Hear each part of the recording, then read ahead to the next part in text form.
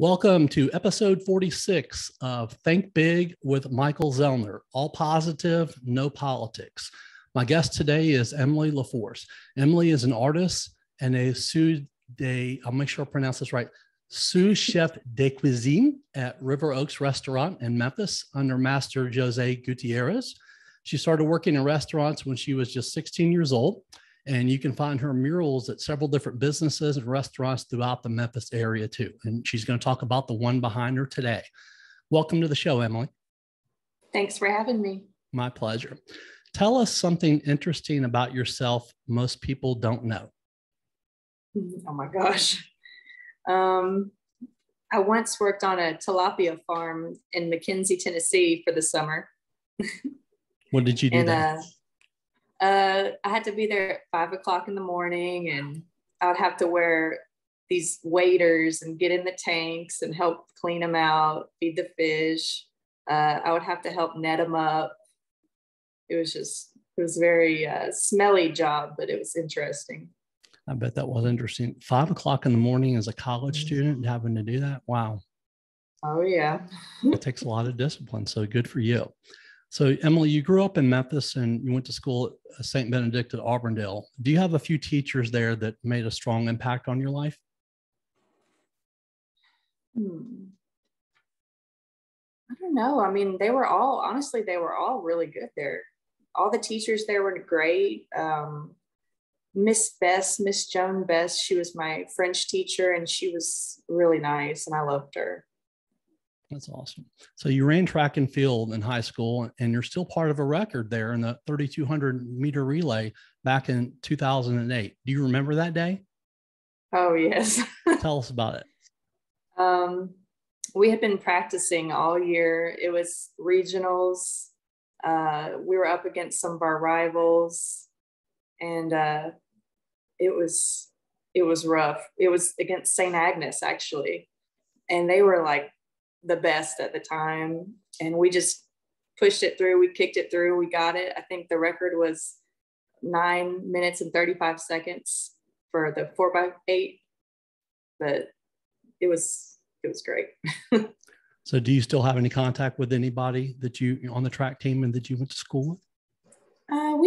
I haven't talked to them in a while, but I saw one of them recently at an art thing. I can't remember when. My memory's so bad, but we do need to reconnect again. I bet that was a lot of fun. You went to college at Bethel University in McKenzie, Tennessee, where you were also on the track team there, and you were a leader on the team. What do you remember most about your time at Bethel? At the time, we didn't have an art major at the school, so I was wondering why, since it was a liberal arts school. And so myself and a couple others teamed up together, and we wrote a petition, and we got a bunch of people to sign it and said that we need to have an art major because it doesn't make sense that we don't. So now they actually have one, and I feel like that played a role in getting that. Did they have any art classes when you were there? Yeah, they had art classes, and the art teachers there are great. Jason Cole and Poppy Scarborough. I love both of them. They're amazing. But now we finally have the major to fit it. So that's awesome. Oh yeah, you definitely had something to do with that. So that's a great feeling. One of your friends from Bethel said, quote, "I would probably trade a couple of months of my life right now if I could have a cheeseburger and Cajun fries from the old Bethel grill from Emily LaForce. If Bethel wants to pull up for a homecoming, they need to pay her to do a pop-up event. I'll be there for sure," unquote. That must have been some amazing burger and fries, Emily. It was made with love. How did you work at the grill when you were there? Yes. I worked in the grill during school, and then when school shut down for the summer, it wasn't really open. So that's why I ended up getting the job at the fish farm, because I needed some income. But it was great. We got to make coffee. We made all sorts of coffee drinks. We made pizza, salads, burgers, stuff like that. Awesome. So after college, you and a friend decided to hitchhike out west and ended up in California working on a pot farm. What led to that decision to head west, and what was that like for you? So honestly, I had been I'll backtrack a little bit. I was at the Cooper Young Arts Festival. I had a little art booth there around 2012. And this guy came up to me and he was dressed as a banana and he was handing out condoms to people. And I said, that's kind of odd. And I said, well, I told him, I'll give you some beers if you dance around my booth to kind of bring some attention to the art. He said, okay, as long as you give me beers, I'll dance around your booth. All sorts of people came because they're wondering, why is there this banana just dancing around this booth? And he actually invited me out to Montana to this rainbow gathering out in the woods. But unfortunately, I got kind of stranded out there after a month living in the woods. And my friend Roger met me out there and he said, well, I guess they kind of left you out here. So do you want to leave with me? I don't really know what we're going to do, but we're going to try to get back to Memphis. And I said, okay. I didn't have any money. I didn't have my phone. So we tried to hitchhike back to Memphis, and then we got stranded in Winslow, Arizona, just on the side of the road. How did you go from where you were to Arizona trying to get back to Memphis? Oh, man.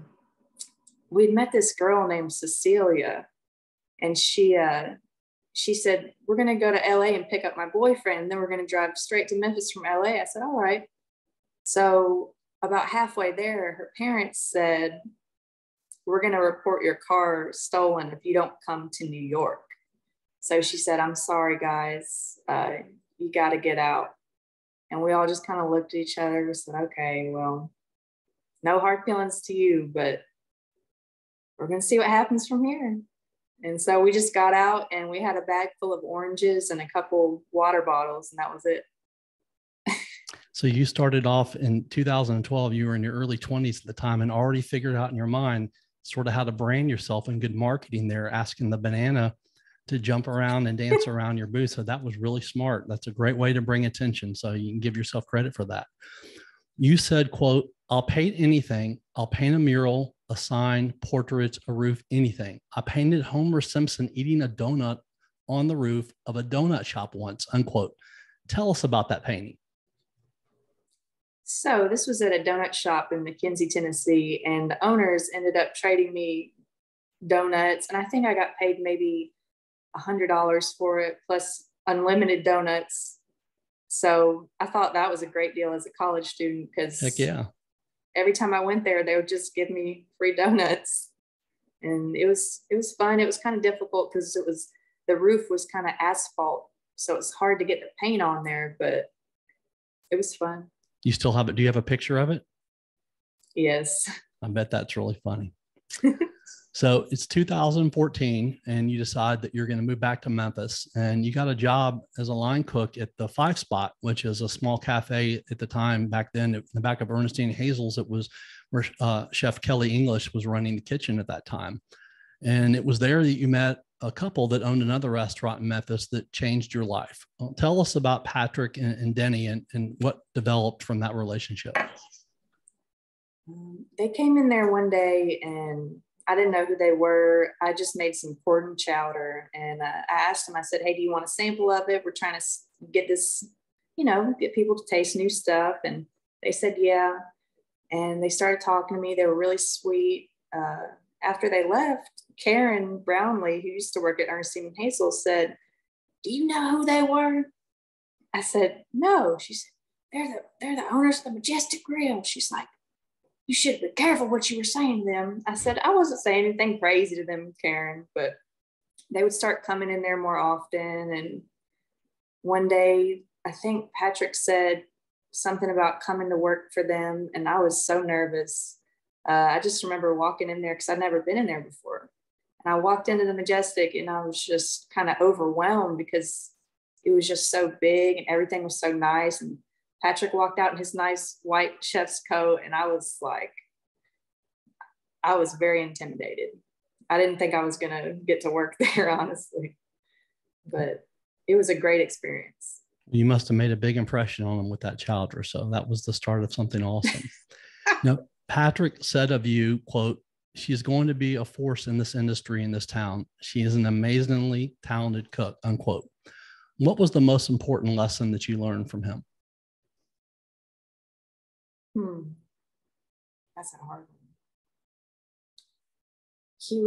He taught me a lot of the basic stuff that I didn't know to begin with, I guess he was surprised that I hadn't learned it, but I didn't go to culinary school, so I didn't get any formal training. So he took the time to actually teach me all these things and show me how to do stuff for caterings and as a friend, I was going through a rough spot in my life, and he actually took the time to be sweet to me and give me advice, personal advice, which he didn't have to do. But right. I mean, I was crying one day, I remember, and he came up and just gave me a hug. And I feel like he almost started crying too, because he's very just a good guy, you know? It's hard to find genuine people like that in general, and especially for someone that you work for to take that interest in you. So that must have been a great feeling for you. It was. You said, quote, "A mural can bring a room to life," unquote. How is a mural able to do that, Emily? If you're just looking at a wall, it's just a white wall or whatever, it doesn't really evoke any emotion from you. But if you put art on it, it can evoke happiness, sadness, whatever you want it to. And it can brighten up a room, or it can just change everything. So tell us about the mural behind you that you're working on right now. So this is just a work in progress. I'm hoping next year I'm going to do this art show. I've got this plan, and it's going to be an art show. I'm not going to go too much into the details. I don't want to spill all the secrets, but right. It's going to be big, and it's going to be great. So I want it to be about the back of the house. I want it to be about the cooks, the dishwashers, what goes on that you don't get to see out in the front, because we're all hidden away in the back. Right. But we're still doing all sorts of stuff back there, but people just don't see it. So this is part of that. And this is actually Patrick in this picture standing at the bar at Majestic. And it's going to be like it's like backlit. So it's going to look really cool. It's only about a quarter of the way finished so far, but it's going to look good. You know, I have to tell you that I love your post, showing your artwork. And that's just amazing, because I draw stick people and you're awesome. But, when you post pictures of food, I take a quick glance and then I got to keep scrolling, because every single thing that you post looks so good. And it makes me so hungry. So I'm going to ask you about a few of them today. The first one is, and I hope I pronounce this right, delicata squash ravioli with braised short rib. Tell us about that dish. That was one of my favorite ones. And I just pureed the delicata squash, mixed it with a little Parmesan and panko to kind of keep it firm where it's not going to melt. And then we make all of our pasta fresh at Rib Rope. So I just made some fresh pasta, rolled it out, made fresh raviolis, and the short ribs we braise ourselves. And now I'm getting hungry just thinking about it. Oh my gosh, it sounds so good. And it was good. I can't remember what vegetables. I think it was like peas and carrots. And then it was short rib sauce on top of it with big chunks of short rib. Mm. So do you have different specials that you do different days? Mm-hmm. So Monday through Thursday, we have a set special each day. And Monday is pork. Tuesday is why am I drawing a blank right now? It's okay. It's like we've got duck one day, we've got fried chicken, and we've got macaroni gratin. And then Friday and Saturday, we get to come up with whatever we want. So whether it's me or Lewis Friday or Saturday, we get to make a fish special Friday, and then Saturday is just whatever. But it's different every week. That sounds awesome. You once said, quote, "Never give up on your childhood dreams," unquote. Tell us about the picture that you drew when you were just 4 years old that you still have today. So I didn't even know I had it until a few years ago. My mom was getting rid of this stuff, and she said, "Here's a box of your old childhood stuff. Do you want it?" I said, "Sure." And I was looking through it, and I found that, and I was kind of blown away, because I always liked painting when I grew up, but I didn't know that the teacher said, "So what do you want to be when you grow up?" And I had written artist on there. well, she wrote it for me because my handwriting was so bad. Right. That's an awesome picture. So I saw it on your page and I just thought that's great. Like I said, at 4 years old, you were a better artist than I am today. So it's amazing. No, that's not true. Yeah, you were really good. Even back then, you still were good. You knew that you could tell from looking at that you had an ability to do what you're doing today. It was going to come out at some point. So July 31st, 2017 is a significant date in your life. What happened on that day? 2017. Oh gosh. That's when I started working at River Oaks. Yeah. How did that come about? At the time I was working for Patrick Riley at his pop-up restaurant, the Front Porch. It was downtown. It was really nice. And you got to see all the riverboats come in. It was a beautiful restaurant. And I just told him, I said, I kind of feel a little bit stagnant. Like I want to do something else. I want to do just something different, just a life change type thing, you know. And he told me, I said, who do you think I should work for? And he said, I think you should work for Jose.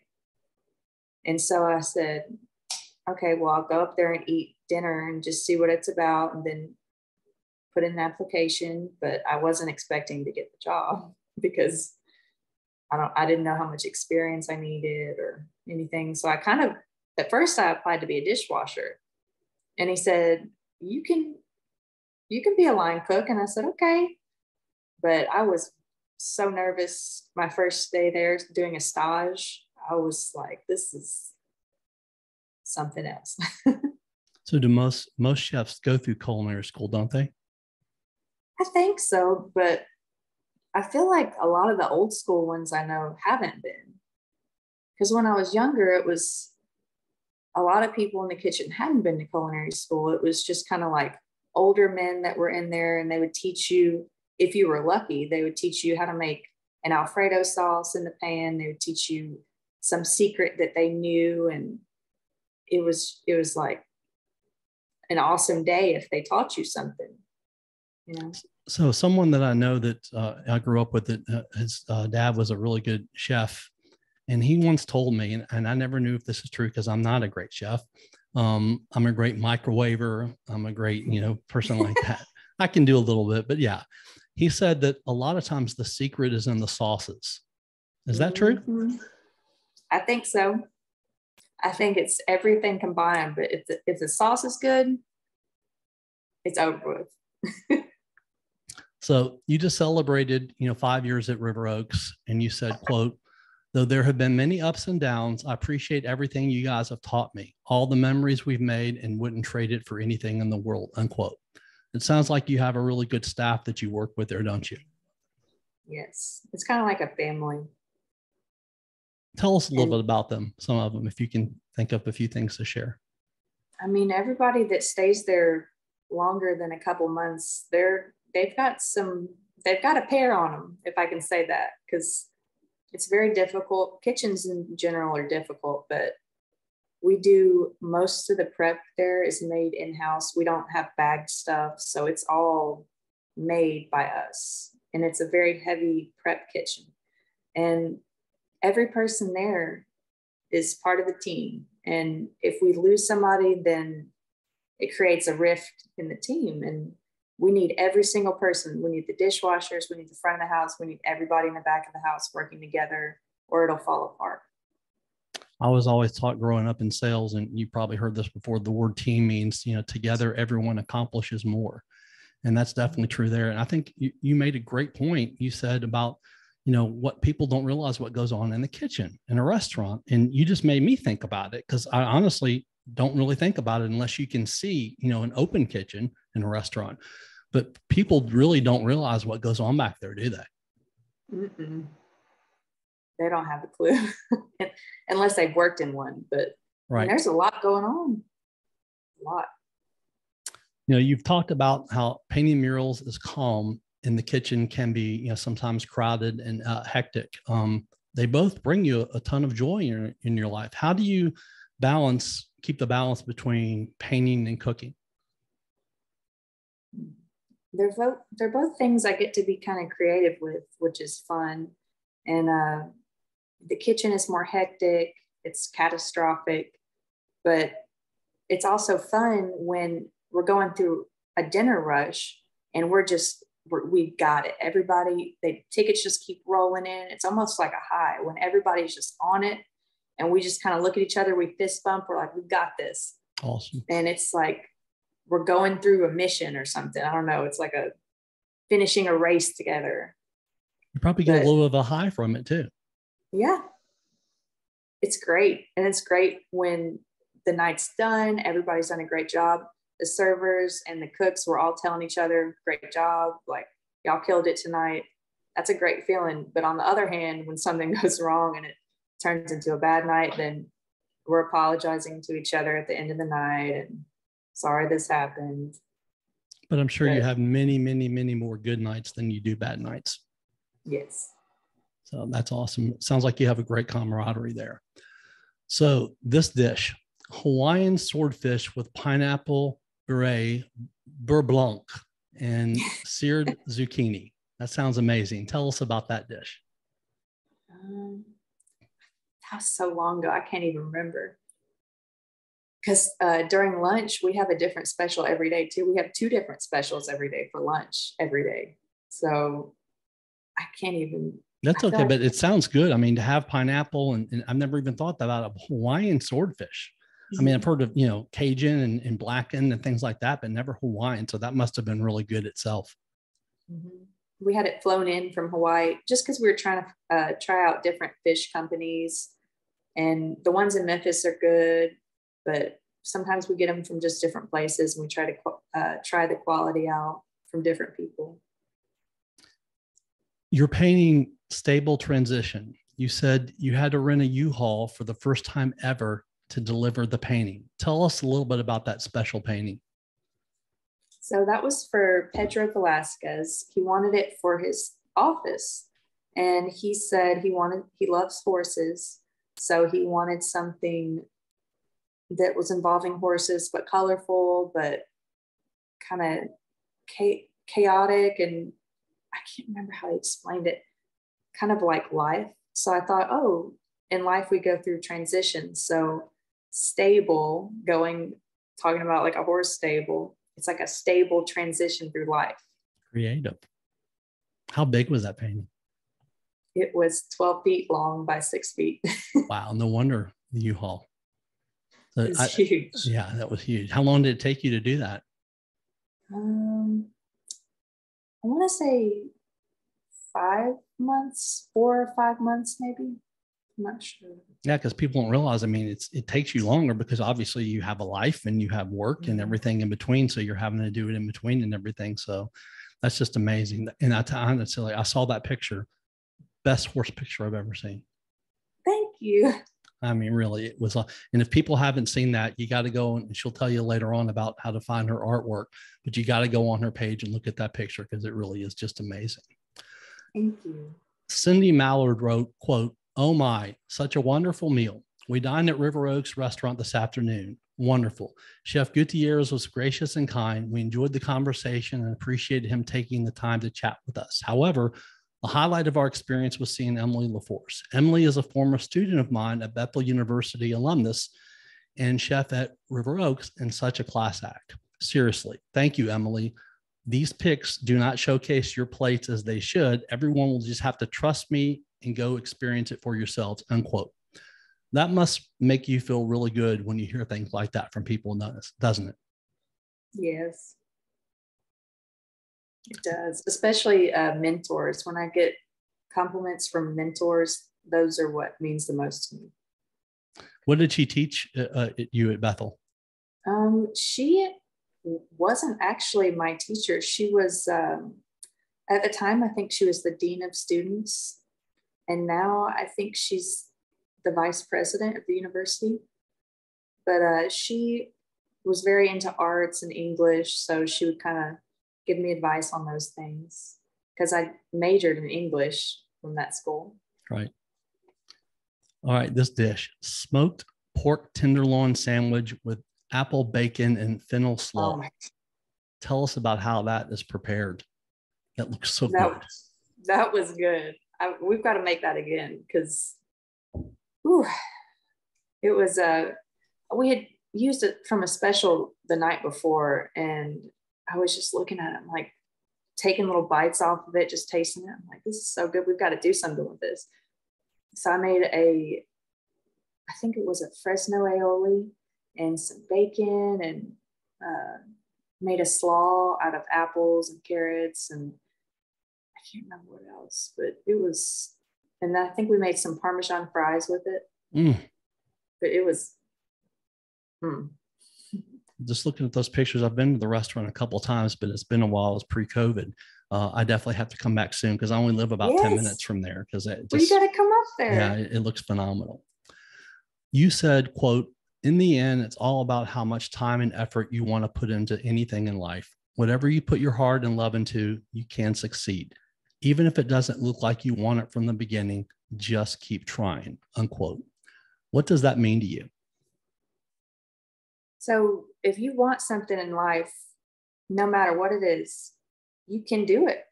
I mean, if it's realistic, you can't just start flying off the ground. Well, I mean, maybe you can if you build something to do it. Right. But I feel like anything that you want is possible, but you just have to see the steps and how to do it. Like a painting is done in layers. Right now, this is like the first layer. But if I just sit here and I don't do anything to it, it's going to stay like that. So I haven't actually painted on this in a month because I've been working on a couple other paintings. But right now, look, if I make a mark, you could call that a mistake. You could call that a mess up, but at least you made a mark. You have to do stuff to get stuff to happen. You can't just expect it to happen. So now that I see that, I can fix it later. But it's better to do something and realize it's a mistake than to be too afraid to do it at all. Absolutely. Does Patrick know you're doing that for the restaurant? Yes, I think I showed him a couple months ago because I was taking pictures of. I bet he's excited. Yes, I hope so. What does seeing the smiling faces of your customers, both in the restaurant and your artwork, do for you when, you hand them the artwork or you see them eating the meal and you see them smiling? How does that make you feel? It makes me feel great. Sometimes I know this is might be seen as a little weird, but if one of the servers is bringing out the food and I'm standing near the door, I just kind of peek out the door. And if they're right there near the bar or something, I love to see when the food is placed in front of them, because that's the first thing. You don't taste it, nothing, you just see it. And the reaction from is either just like, whatever, or sometimes they're just like this, they're so excited. And that makes me so happy because that's the whole point. You want to make somebody excited. They came out to get a nice meal. They came out to get nice service. They want to be treated right and they want great food. So when I see that look on their face, I'm very happy with that. Not weird at all. It's because you have heart and you care about what you're doing. And so you want the customer to see that and you want them to be just as excited as you. Mm-hmm. Back in April of 2021, you had to have an emergency hysterectomy and you were out of commission for a while. And you talked about how your sister Melanie and brother Daniel worked at the hospital that you were in. And even though you were in a lot of pain, having them there must have been comforting. How were you able to get through all that? My wife, Ashley, was my biggest help during that time because I could not have done it without her. And I wouldn't be anywhere in my life right now without her, honestly, because she kind of calmed me down a little bit because I can be a little wild sometimes, but she helped me. I could barely even sit up and she would help me. She would bring me food when I could eat something and she was awesome. And seeing my siblings there was great too, because I was scared and, they're both working there and they came and helped me too. My mom, and they all helped. Everybody was just so sweet. And a lot of my friends brought food. Patrick Riley brought me food. Awesome. Jose brought me food. I mean, it was really sweet. All the friends and family that were helpful during that time. It's so important to have, and especially for Patrick to bring you food, especially so much better than hospital food. Oh my gosh, on another level. I mean, somebody to bring you just a good salad or something from like Wendy's would have been nice, but to have Patrick bring you something, that's another level. I know, sweet. Well, that obviously shows what kind of person he is. So November 13th, 2019, quote, she said, yes, I'm the luckiest person in the world, unquote. That was the day you asked your wife, Ashley, who you talked about, to marry you. And you call her, quote, my favorite person in the world, unquote. In about a month, on October 23rd, I believe, you guys are going to be celebrating your second anniversary. Tell us a little bit about Ashley and the life you guys share together. So she works at Gould's and she does a lot there. I can't even list all the stuff she does. And she's worked there for maybe 8 or 9 years. I love everybody at Gould's. They're awesome. And she is an amazing artist. She is like a crazy artist. If you think my art is good, hers is like way better. Wow. Yeah. She's very talented. How did y'all meet? We met online. Hey, that's normal today. I mean, 20 years ago, you'd say that, people were like, what? But now it's normal. It's where most people meet now, is online. But I think we actually might have met when I had my art booth at the Cooper Young Arts Festival, because in 2012, she went and she only took 2 pictures from the festival. And one of them was a picture of me standing behind my painting, which I find that kind of strange, because I feel coincidences. Yeah, we probably had a conversation about it and everything. That was foreshadowing of what was to come. Mm-hmm. So y'all been together for 5 years now? Mm-hmm. That's awesome. Sounds like, from what you describe her, she sounds like she must be just a wonderful person. She's the sweetest person I know. Just the sweetest, most caring. She's really funny too, and just extremely intelligent. And it's just like everything all in one. Just the best person I know. And have 2 people with such artistic talent to be together, that's just amazing. I bet you can sort of feed off each other and give each other pointers too sometimes. Yeah, she drew, we did a mural together at Saltwater Crab in Midtown, and she drew the design and then I painted it up on the wall. Very cool. I haven't been there. How's that restaurant? I haven't been there since it opened, pretty much. So it was pretty good though. Cool. I like seafood, so I'll have to try that sometime. Yeah. So you guys have, I believe, 3 cats and 1 dog. Is that right?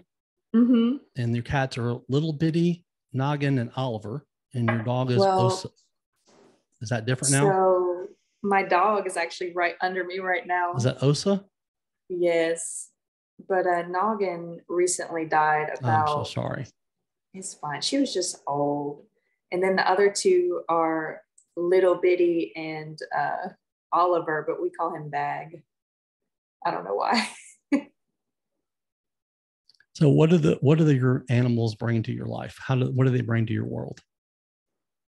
A lot of chaos, a lot of calm, a lot of love. They're the sweetest babies ever, but sometimes they get a little crazy and they'll run around and chase each other, but it's just nice having them around. They're just like little family members. So does your dog and the cats, do they get along? They're starting to, but the dog is maybe 10 weeks old, so she's still in her little puppy zone. But and she's a baby German Shepherd? Mm-hmm. Awesome. She's sleeping right now. I have 3 miniature schnauzers and there's like a little pack. So just having the love of dogs, the unconditional love, there's nothing like it at all. Mm-hmm. What are the most important lessons that you learned in your life? That's a tough one. Probably be responsible for what you say you're going to do. And if you say you're going to do something, as hard as you can, work to keep that promise. Because if you don't, then people aren't going to believe you from then forward. They're not going to. And plus, it just makes you feel bad. And to just work hard. If you're going to do something, then do it and finish it. Don't just start something and stop it. which I've done in the past with artwork, but then I remember that and I make myself finish it. But it's just be responsible, love people, know that even if you disagree with somebody, you can find something that you have in common. If you talk through it, just try to talk to people about issues. Awesome. How can people find you online and follow you on social media to check out your artwork and also the dishes that you make at River Oaks? On Instagram, it's just LaForce Artwork. And on Facebook, it's Emily LaForce Artwork. And if you haven't been on there, once again, you got to go on there and check it out. Like I said, both for the artwork and for the food dishes, because at the same time, you're going to see wonderful paintings and murals. And then it's going to make you really hungry and want to go to the restaurant to have Emily or Jose cook for you, because the food just looks unbelievable. And I'm sure it even tastes better. You know, Emily, you have such a positive attitude and you have a passion for life. And I think you're only about to be 33 in November. Is that right? Mm-hmm. And you just have such a bright future ahead of you. And I really appreciate you coming on today. It's been a pleasure for me. Thank you. Thank you for inviting me. My pleasure. And hopefully down the road, we'll have you come back on and talk to you again about something awesome too. And I hope you come in the restaurant. I'll make you some food. Awesome. Sounds great. Thanks so much again. Thank you. Bye-bye.